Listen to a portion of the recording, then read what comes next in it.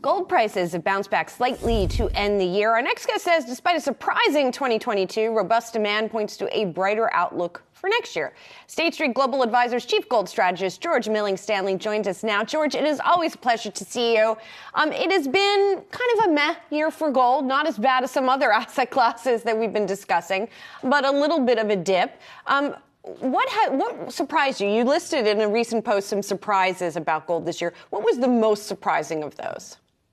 I think, there were some people who were surprised that gold did not do a lot better. And there's a certain logic to that in the face of inflation at a 40-year high, a war in Europe, and the world apparently on the cusp of a global recession.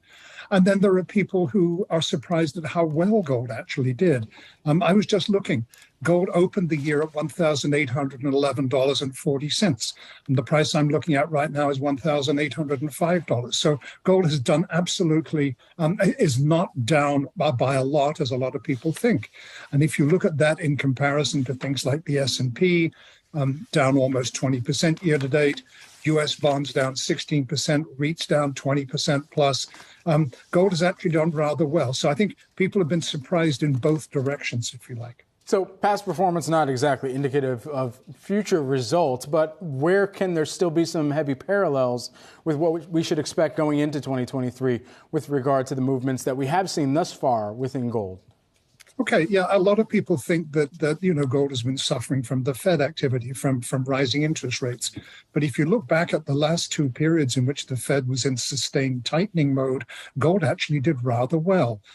Between December 2015 and December 2018, the Fed raised rates 9 times. Conventional wisdom tells you gold should have gone down. It went up 17%. And looking at a slightly longer perspective, from June of 2004 through July of 2006, just a 2-year period, the Fed raised rates 17 times. What happened to gold? The price was up 25%. So I'm not worried about what the Fed is going to do. I think, frankly, the stock market ought to be a lot more worried about what Powell is doing with rates. And I think that the construction industry ought to be more concerned about it as well, rather than gold. So, those are the kind of parallels that I'm looking to, basically trying to add a little bit of perspective. George, are there certain gold miners that are operating the best in this environment? Yeah, but that isn't my beat anymore. I'm basically looking at gold, the commodity, rather than the people who are producing it. But with prices where they are, then most of the gold mining industry is doing a pretty good job. Now, inflation is hurting them just as it's hurting every other industry that you guys have been looking at this morning on the program. So we can't expect necessarily to see stellar profits across the board. But I think that the gold mining sector will probably have done pretty well by the time we do get to the end of the year. George, given some of the surprises we've seen over the past year, though, do investors have to change how they think about gold's place in their portfolio?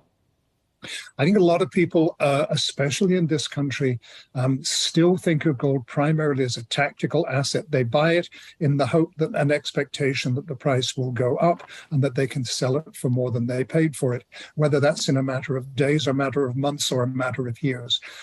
Personally, I think that gold really comes into its own as a long-term strategic allocation within the context of a properly balanced portfolio. The kind of research that my team at State Street has done suggests that the optimal allocation for a properly balanced global multi-asset portfolio is probably somewhere around about the 10% level. Now, that may be a little high for some people, but a lot of people have been very comfortable at the 5% level for a long time. That was the level that American banks used to recommend 20, 30 years ago. Swiss banks have been recommending most of the time too.